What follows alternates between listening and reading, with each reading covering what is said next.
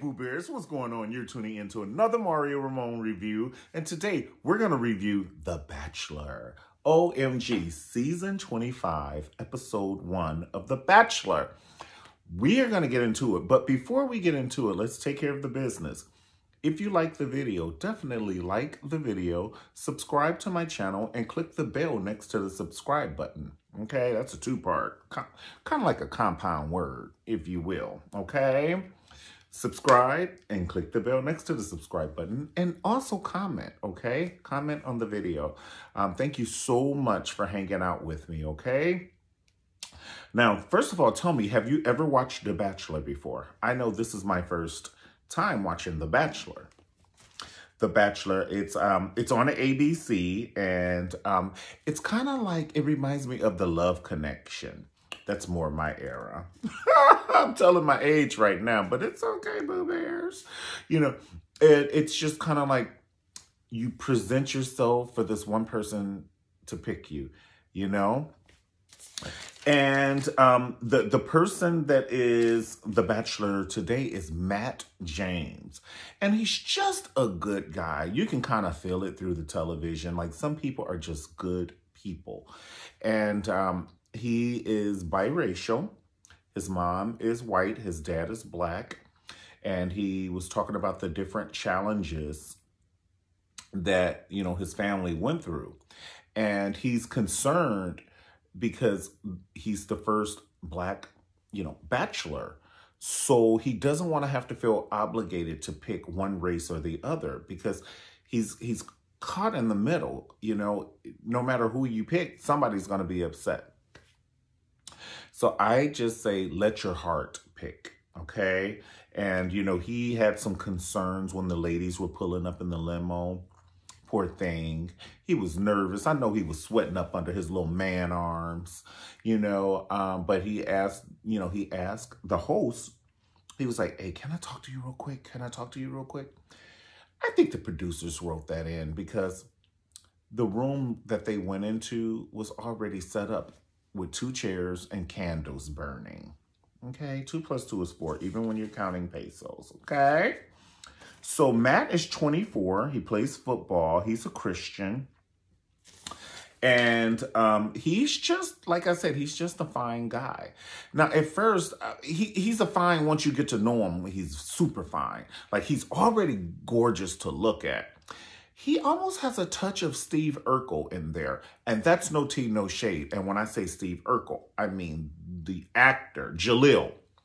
He doesn't have Steve Urkel. He doesn't look anything like Steve Urkel. But he does look a little or resemble Jalil, the actor that plays Steve Urkel, without the outfit on and the Steve Urkel, you know, suspenders and glasses and all of this business, right? So he was kind of concerned, you know. He doesn't want to send America up in just a mutiny. And I understand what he's saying, but, you know, I'm pretty sure the producers are like, pick from your heart. Pick from your heart. And it's okay. And if you need some advice, call Ice-T. Ice-T will tell you how to get the folks off your back. Just, you know, inbox them on Instagram. Hey, Ice-T, how do I handle this situation? You know, Ice-T can wrap some shit up. And Coco be like, don't you let them make you do something you don't want to do. Talking about America. If you want a black girl, pick a black girl. If you want a white girl, pick a white girl. If you want whoever you want. Now, I'm going to tell you this. I don't know. I'm not even thinking about race at this point. I'm just saying all of those ladies were drop dead gorgeous. OMG. Some guys have all the luck. Some guys have all the pain. You know what? He is a lucky brother right now. And he got all these beautiful women, and they're in these beautiful gowns. You know, they smell good. Skin is all lotioned up and stuff, you know. And they had booties from hell. Every time one of them turned around, he just turned around. He was just vandalizing them in his imagination. He was talking loud on a couple of them. You know what I'm saying? Because he was nervous. This is his first time. This is his first time on television, period. And you're on NBC? I'm just saying. ABC, ABC. I'm so sorry. I'm so sorry. ABC, ABC. And so he just turned around and like at one point he was like, she fine. You know what I'm saying? And I felt him. It was a couple of them that was just above the rest. I like the one girl who drove in the pickup truck from North Carolina. She drove around. Everybody else was getting out the limo. Here she come with her pickup truck, stick shift. And then she's joking with him. She's talking to him the way he needs to be talked to. She told him, he asked if the truck was an automatic or a stick shift. She said, it's a stick shift. Put some respect on my name. Oh my God, she had turned into Birdman. I loved it. How do you feel? Do you feel because he's black that he has to pick a black, bachelorette? How do you feel about that? Because like he said, he's half and half. And then most people like to pick people who remind them of like guys. They typically pick someone with their mom's characteristics. And ladies do the same. They pick guys with their dad's characteristics. So his mom is white. So, it's very, and then if he grew up in a neighborhood, that may be what he's attracted to. So let's not knock him on this one, okay? Let's not do that. I will say the lady from Ethiopia, my God, she came out, right? She came out. The girl with the ballet shoes on, spinning around to meet him, it's a no for me. That was a no. Like at first when she did her story and she's like, I'm a ballerina and I'm a ballet teacher. I'm like, oh, he worked with the youth as well. So this may be pretty good. A really good match. She came spinning around like she was a tornado. I said, oh, no, we're not going to do that. I like Bree. I like Chelsea. I like a lot of the girls. The one girl, the second girl that came out with the glass slippers, I almost passed out. I was like, is she auditioning for Cinderella? I haven't seen a glass slipper since we read the book Cinderella when it first came out. I just could not. Now, she was cute, but them slippers had a lot to behold. It's kind of like if you come to meet somebody with overalls on. I just haven't seen glass slippers or overalls in a mighty long time. It's been a while. We like Kayla. We like Marty. Marty was very pretty as well. I think she was gorgeous as well. And I think that he really liked Marty, honey. Marty, she gonna whoop it on him with these outfits. I pray you bought an outfit, Marty, that's above the rest. Best dress to me went to Chelsea, period. Period. She's a model, and she wore this little black number, and it had material all the way to Wichita, Kansas. She was in California, or New York. I don't know where they are, but wherever they are, the material was in a whole nother state. The train on that dress was in a whole nother state. And I'm here for it. So I'm actually thinking about watching this now. I had never watched it before, but now I'm kind of vested because I see the competition of the ladies, and I kind of want to see how he's going to weed through the beauty of it all, and because these are professional women. These are professional women, so it's not like somebody on The Millionaire Matchmaker. They're just a whole lot of ladies in short dresses with a 2-drink minimum that's really going to drink 4 drinks and just acting like a fool. These ladies, they have stories about their family. This one lady, she told a story about her ill father, and that was relevant because her parents are still together through sickness and health. Her parents are still together, so she has a strong foundation and someone to pull from, so far as sticking together. So these are things I personally look for, So if I were him, I would look at that very closely, seeing that, that her dad is very ill and the mom is still sticking there and she still loves them. And the dad still has a great sense of humor, even being ill. He was doing his finger and everything. I was like, okay, I'm here for it. This poor guy, he has to meet 30 women. Like, you know, I don't know what I would do if somebody sent me 30 fine ass men. I don't know what I would do. But I tell you what I would do. This is before I'm dating. Because I tell you this, if you line my baby up with those 30 men, I would pick baby every time. I don't give a shit who you send. It could even be Boris Kojo. I'd be like, go on over there with Nicole. You are not cute to me. Go on. But he is cute. But I have to say that because baby's in the other room and he could possibly hear this. So Boris Kojo is not cute to me.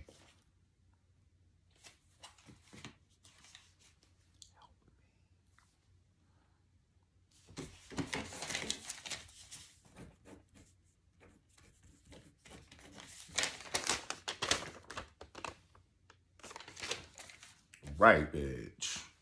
Honey, every now and then you got to whisper some shit. I just don't want to disrespect my baby, but he know Boris Kojo is fine. Isn't that right, baby? Oh, he all the way in the backpack. Well, good. Let's talk. You know, it's okay. You know, and these other ladies, I'm going to tell you then another thing I'm going to look out for. I'm going to look out for the lady that's extremely jealous. It's a blessing and a curse. But you want her to be so vested in you that, you know, she is like,